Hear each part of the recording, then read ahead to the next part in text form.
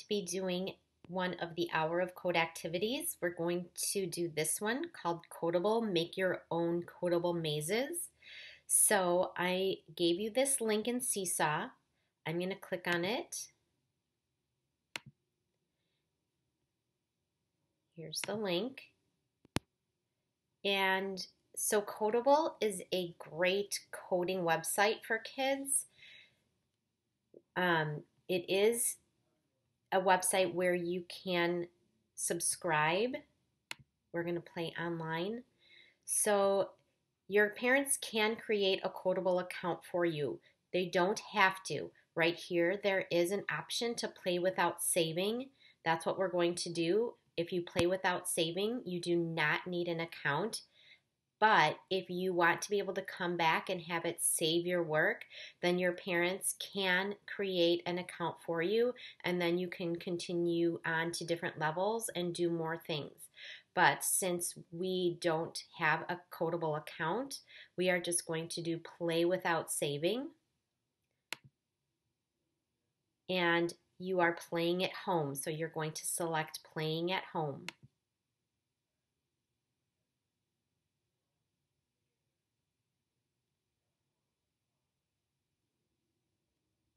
So we are going to do this activity today called Make Levels.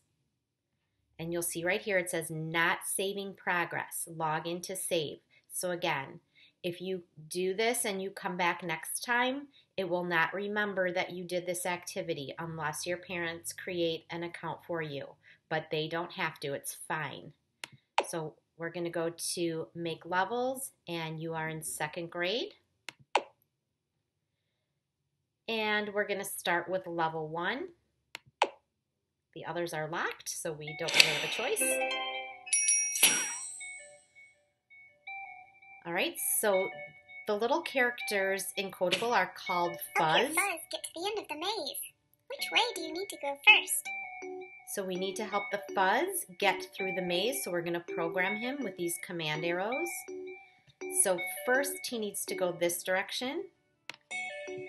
Correct. Now which way should you go? Then he's going to need to go this direction, so I'm going to move that arrow up. Correct. Now which way should you go? And then he needs to go this direction. You can test your code first. Tap the Test It button. So let's test it. When you think you have the correct code, tap the Play button. All right, I'm pretty confident that that's going to work, so I'm going to press the Play button.